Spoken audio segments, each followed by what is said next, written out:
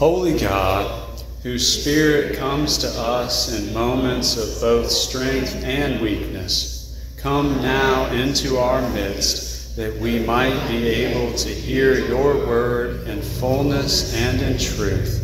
Through Jesus Christ our Lord. Amen. Our first reading this morning comes from the book of James, and this is two passages from chapter 2. We begin in verse 5. James writes, "Listen, my dear brothers, God chose the poor people of this world to be rich in faith and to possess the kingdom which he promised to those who love him. But you dishonor the poor. Who are the ones who oppress you and drag you before the judges? The rich. They are the ones who speak evil of that good name which has been given to you. My brothers, what good is it for someone to say that he has faith if his actions do not prove it? Can that faith save him? Suppose there are brothers or sisters who need clothes and don't have enough to eat. What good is there in your saying to them, 'God bless you, keep warm and eat well,' if you don't give them the necessities of life? So it is with faith. If it is alone and includes no actions, then it is dead." The word of God for the people of God. Thanks be to God. Glory to the Father, and to the Son, and to the Holy Ghost, as it was in the beginning, is now, and ever shall be, world without end. Amen. Amen. Our second reading this morning comes from the Gospel of Luke, and this is chapter 14, beginning in verse 7. Jesus noticed how some of the guests were choosing the best places, so he told this parable to all of them. When someone invites you to a wedding feast, do not sit down in the best place. It could happen that someone more important than you has been invited, and your host, who invited both of you, would have to come and say to you, "Let him have this place." Then you would be embarrassed and have to sit in the lowest place. Instead, when you're invited, go and sit in the lowest place, so that your host will come to you and say, "Come on up, my friend, to a better place." This will bring you honor in the presence of all the other guests. For everyone who makes himself great will be humbled, and everyone who humbles himself will be made great. Then Jesus said to his host, "When you give a lunch or a dinner, do not invite your friends or your brothers or your relatives or your rich neighbors, for they'll invite you back, and in this way you will be paid for what you did. When you give a feast, invite the poor, the crippled, the lame, and the blind, and you will be blessed, because they are not able to pay you back. God will repay you on the day the good people rise from the dead." The word of God for the people of God. Praise to you, Lord Jesus Christ. Some of you may know who Sidney Bertram Carter was. While others may be familiar with some of his work, you've never heard his name before. Carter was an English poet, songwriter, and folk musician who died in 2004. And he is surely best known for a beautiful hymn he composed in the 1960s titled "Lord of the Dance," whose music is based on the Shaker song "Simple Gifts." "Dance then wherever you may be, I am the Lord of the dance," said he, "and I'll lead you all wherever you may be, and I'll lead you all in the dance," said he. Sound familiar? Yeah. Well, I bring up Sidney Carter this morning for one of his lesser-known songs. And that song is called "When I Needed a Neighbor." And it's derived from two well-known passages of Scripture, Matthew 25 and Luke 10, the judgment of the sheep and the goats, and the parable of the Good Samaritan, respectively. And the premise of the song is to ask the rhetorical questions that Jesus posed in that scene regarding whether people fed him or gave him water or visited him when he was sick. But it takes it just a bit further, because by using the word neighbor, it also reminds the listener of that uncomfortable time when one of the scribes asked Jesus, "Who is my neighbor?" And Jesus replied with a parable that teaches our neighbor is truly anyone.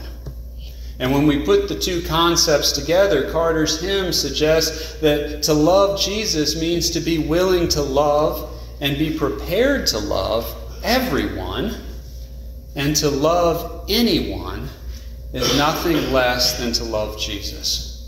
The opening stanza of the song goes like this. He says, "When I needed a neighbor, were you there? Were you there? When I needed a neighbor, were you there? And the creed and the color and the name won't matter. Were you there?" It's a powerful song. But I can't help but think of another text when I hear it, and that's our reading from St. James this day. And that's because no matter how you approach it, regardless of what angle you take, in spite of whatever spin you try to put on it, our faith in and love for Jesus Christ cannot be severed in any way, shape, or form from how we treat our neighbors. And not just the ones that look or live or think like us, but the ones who struggle most mightily with the most basic aspects of life, the hungry and the homeless and the sick and the imprisoned, the widow, the orphan, the foreigner. This is why this morning's text is the next to last meditation in our series on the characteristics of a biblical church. Because we need to focus on the church as the caretaker of the least of these. And that in itself is actually an interesting turn of phrase, because Jesus himself tells us that whatever we do for the least of these, we do for him. And yet, in making such a statement, which is bolstered by the entirety of his life and ministry and the manner in which he interpreted the law and the prophets from the Hebrew scriptures, we quickly realize that the least of these are in reality the greatest in the eyes of God. James, the Lord's brother, spells this out when he says, God chose the poor people of this world to be rich in faith and to possess the kingdom which he promised to those who love him. In the church, this has sometimes been referred to as the preferential option for the poor. And that's just the idea that there's this trend that exists throughout the Bible of priority being given to the well-being of the poor and the powerless of society and all the teaching and commands of God, as well as those of the prophets and other righteous individuals. But unfortunately, we don't always spend a lot of time talking about this in certain circles. Now, I don't mean to step on toes, but one of those circles where we don't always hear enough about this is in more conservative and evangelical ones. And I think the primary reason for this is because when you start talking about matters of justice regarding the weak or the marginalized, there are some people who like to employ certain dog whistles, if you will. Terms like the social gospel or social justice. And they do this to not so discreetly suggest that these are just liberal concepts invented by folks in the postmodern era to shift the Christian faith away from Jesus and onto various political ideologies and philosophies. Now, it is certainly a fair observation to say that many Christian leaders who have moved away from orthodox teachings about the divinity of Christ or the primacy of Scripture, among other things, will also be individuals who strongly emphasize the teachings of the Bible as they pertain to caring for the poor and marginalized. That is true, but it is not a reason for throwing the baby out with the bathwater. And if our text this morning, along with many others of a similar nature, point to anything, They teach that when a person attempts to tell you that someone can profess a saving relationship with Jesus Christ while also choosing to ignore everything he said about caring for the least of these, the only appropriate response to them is, "Get behind me, Satan." One of our readings speaks directly about how the individual Christian is supposed to embody this understanding. The other draws the camera focus back, so to speak, to encompass the broader picture of God's kingdom and why it's so important to live this way. The first is written by the leader of the initial community of believers in Jerusalem to teach them from the very beginning of this new movement why it's important how they live in Christ. And the second is a teaching that comes from the lips of Jesus himself and glimpses a new reality that the church is to bear witness to today as we await its complete fulfillment at a future time. In other words, to put it simply, the one tells us what to do and the other tells us why. So let's dive in a little deeper. James makes an example of those who are in need of clothes or food. Very practical matters that we don't need to look very hard to find around us in our world today. Be it folks that are lined up on Tuesday morning at God's storehouse to receive the food boxes like we're currently collecting for, or people that are buying outfits for 25 cents down at the Henderson Settlement thrift store in Kentucky because they can't afford to dress their children for the school year by shopping at the Walmart 30 miles away. You have individuals who are literally starving to death in countries on other continents, and then you have the victims of natural disasters who've escaped with the clothing on their backs and nothing else. It is not difficult to locate men and women and children who need assistance in meeting these daily needs. And in my mind, this is part of the genius of James's approach to the matter, because James doesn't speak in the abstract. Like, say, John does in one of his epistles when he writes, "He who says he loves God, who he cannot see, but doesn't love his brother or sister, who he can see, is a liar." Now, John's right, of course. But like the scribe who first hears the parable of the Good Samaritan, his terms are open to a certain degree of interpretation. And that leads to people trying to create loopholes. I mean, what does it mean to love, for example? James doesn't leave the door open for any of that. James gives a concrete example and he minces no words. He says, are they naked? Are they hungry? It's an inescapable scenario that rings as realistic 2,000 years later as it was in first century Jerusalem. And I particularly appreciate translations like the one I read this morning, because you can still, if you really want to be difficult, obscure terms like naked or hungry, as we sometimes do, by spiritualizing them. Think of the ways we sometimes try to get out of the Beatitudes when we don't really want to change how we live. But translations like we used this morning that say, suppose there are brothers or sisters who need clothes or don't have enough to eat. It's cut and dry. It's nothing to confuse, twist, or duck around. And this is where it can get just a little offensive. Because frankly, the Bible is not saying anything it hasn't already said to us dozens of times before, but James says it one more time, and perhaps in one of the most direct ways. In effect, he reminds readers, if we see someone in need and we don't act, we can shut up. Because to that extent, our faith is dead. I know, it's rough. It's convicting. It's true. Mind you, James isn't suggesting that any of us alone can possibly respond to even a fraction of the desperate needs around us. This isn't supposed to be setting us up for some kind of guilt trip. But it's reminding us that we can and we should, whenever we encounter some nature of suffering or injustice or struggle in the lives of our neighbors, ask ourselves, am I contributing to this problem, actively or passively, by doing the wrong things or just doing nothing at all? Or am I striving in the Spirit to contribute to the solution? Because just speaking and not reflecting the conviction and how we live our lives is not evidence of faith. It's evidence of the parts of ourselves that are not yet fully regenerated and await further sanctification. It's evidence of the part of our faith that remains dead, awaiting resurrection through Christ and the Holy Spirit. What John preaches in more spiritual terms, James preaches in the practical.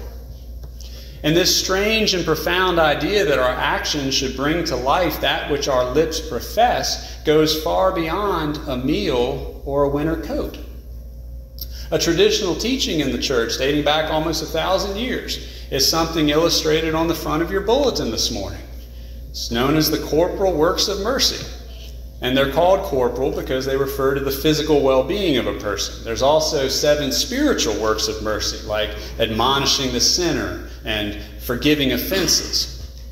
And these are all primarily taken from the same Matthew 25 text as Carter's hymn. But these are the 7: to feed the hungry, to give water to the thirsty, to clothe the naked, to shelter the homeless, to visit the sick, to visit the imprisoned or ransom the captive, and to bury the dead. These are tangible ways in which the church acts out the faith she professes.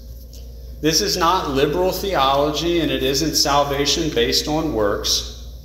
This is the reality that as a people saved through Jesus Christ from an eternity separate from God, i.e. hell, we can offer no other reasonable response than to be obedient to his commands. And he says, feed the hungry, give water to the thirsty, clothe the naked, shelter the homeless, visit the sick and imprisoned. And for the 3rd Sunday in a row, I'll remind us all that grace is not opposed to earning. It's opposed to earning. It is not opposed to effort. Our accountability to this idea can take many different forms, but we have to personally reflect on it, and we have to be accountable to one another regarding it. I actually find it helpful to keep the list of the works in my Bible, and I look at it on a regular basis, and I ask myself, what have I done recently that can truthfully be said to fulfill these acts? And sometimes the answer is crystal clear, like if I've literally been in the prison that day or I've just come home from visiting somebody at the hospital that afternoon, that's easy. And other times I have to think more carefully. Plenty of times it can be embarrassing how few examples I have to cite. But however we choose to approach it, every Christian needs to be looking at their lives through this lens. And more importantly, every church needs to collectively reflect on its ministries in their light. Because if our individual faith apart from action is dead, what does that say about a church without substantial action? Now, as I said, James points us more towards what we have to do regarding the least of these, but the reading from Luke tells us why we have to do it. And it's an interesting parable that's short, sweet, and nonetheless deeper than the ocean. So on one level, it sounds like very pragmatic advice, followed by something just as direct, but perhaps maybe a little more out there. The first half offers a reasonable solution. It says, when you're invited to a shindig, don't assume you're the biggest VIP there. It says, sit in a less prominent seat, because everybody knows it's better to be publicly complimented than to be corrected in front of others, right? The second half seems a little less sensible, but it's still clear-cut. Jesus says, when you throw the party, don't invite a bunch of friends or relatives or people who can repay your invitation. Rather, invite those who are incapable of reciprocating: the poor, the lame, the crippled. Now, this would sound kind of foolish, because who wants to miss out on a perfectly good opportunity for leveraging kindness in exchange for personal gain? I rub your back and you rub mine. But what's interesting is Jesus doesn't even call that out as a bad or selfish desire. Instead, he says, look, what you think you have to gain from inviting these other folks, I promise you, if you invite the widow, the orphan, the foreigner, my Father will make it all the more worth your while. This is the first hint that what Jesus is saying is meant to go far beyond the realm of this present reality. The second hint comes from the imagery he uses, that of a banquet or a wedding feast. This is something that's conveyed from the first to the last book of Scripture as a place where we glimpse God's plan and his works. From the great feast that Abraham throws when Isaac is weaned in Genesis all the way to the marriage supper of the Lamb in Revelation. The third hint, if you still think I'm stretching this a bit, comes in the very next verse from where we stopped in the reading. It says, when one of the men sitting at the table heard this, he said to Jesus, "How happy are those who will sit down at the feast in the kingdom of God." Jesus' parable is a picture of a kingdom reality. Jesus is beginning to blur the lines between the concrete that James speaks of and the promises of God's kingdom, whose arrival Christ has been announcing since the first day of his public ministry. Why is this important? I'm so glad you asked that question. And the answer is twofold. Firstly, that preference that God has, that unique compassion and love for the least of these, which James cites and the prophets declared, it's affirmed right here from the very mouth of Jesus.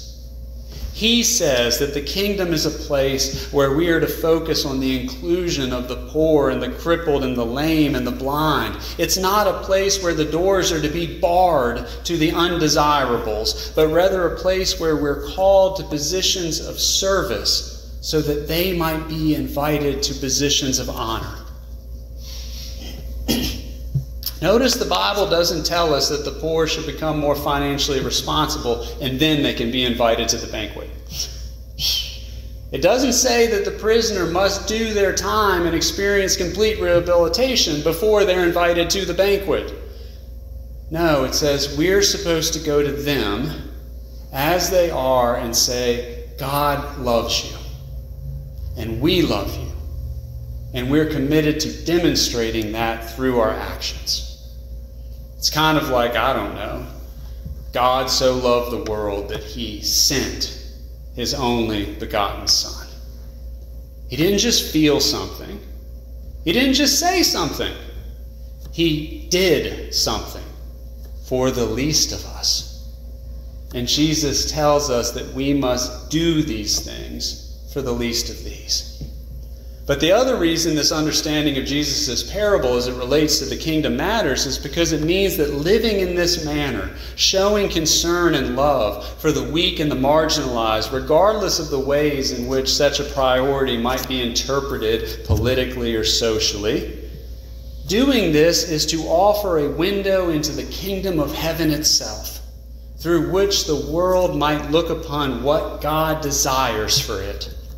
When the church lives this image with a lukewarm commitment and wishy-washy actions, the world sees a people who talk too much and don't do enough to escape the label of hypocrisy. But when she lives this image with consistency and conviction, the gates of hell cannot prevail against her. It's not lost on me that the last part of this chapter, after the two feast parables, is where Jesus teaches on the cost of being a disciple when he says, "Whoever does not carry his own cross and come after me cannot be my disciple." And this is appropriate because what pure example is there of inviting people to a feast for which they can never repay you than Christ's invitation to his heavenly banquet through the sacrifice of his own life at Calvary. Do not misunderstand or underestimate the power of that sort of witness when it is lived out wholeheartedly by the people of God. Matt Crawford offers an excellent example from a long time ago in church history. He writes, famine and war had recently afflicted the city of Caesarea, so when the plague hit in the 4th century, so about 300 years after the death of Christ, the populace was already weakened and unable to withstand the additional blow, and they began fleeing the city, one of the larger ones in the Roman Empire, mind you, for the safety of the countryside. However, in the midst of the fleeing inhabitants, at least one group was staying behind. the Christians. And as a bishop of the city and historian of the early church, Eusebius recorded this in the church history of the plague. He said, all day long, some of them, the Christians, tended to the dying in their burial, countless numbers with no one to care for them, and others gathered together from all parts of the city, a multitude of those withered from famine, and distributed bread to them all. And Eusebius goes on to state that because of their compassion in the midst of the plague, the Christians' deeds were on everyone's lips, and they glorified the God of the Christians. Such actions convinced them that they alone were pious and truly reverent to God. And just a few decades after Eusebius, the last pagan emperor, Julian the Apostate, recognized the Christian practice of compassion was what caused the transformation of the faith, from a small movement on the edge of the empire to cultural ascendancy. He wrote to a pagan priest and said, when it came about the poor were neglected and overlooked by our priests, then I think the impious Galileans, the Christians, observed this fact and devoted themselves to philanthropy. They supported not only their poor, but ours as well. And all men saw that they lacked aid from us. You see, that kind of impact through obedient witness is possible because Scripture tells us that faith as tiny as a mustard seed is capable of moving mountains, but only if that faith isn't dead. In Sidney Carter's hymn, he moves from that opening stanza where he sings, when I needed a neighbor, through four others, where I was hungry and naked, to where I needed a healer. And each time he asks, were you there? But then in the sixth and final stanza, he makes that magnificent turn that only a gifted songwriter is capable of. And he writes, wherever you travel, I'll be there, I'll be there. Wherever you travel, I'll be there. And the creed and the color and the name won't matter. I'll be there. And it's only at that point that the listener recognizes we've been hearing the voice of Christ the entire time. He was the one who needed a neighbor. Hungry, thirsty, naked, in need of shelter and healing. He awaits us in every person anywhere who lives today with these realities. Brothers and sisters, what good is it for someone to say that they have faith if their actions do not prove it? Can that faith save them? Rather, everyone who humbles themselves will be made great, and you will be blessed because they're not able to pay you back, but God will repay you truthfully. In the life, death, and resurrection of Jesus Christ, God has done nothing less than repay us in advance. Thanks be to God. Amen. Amen.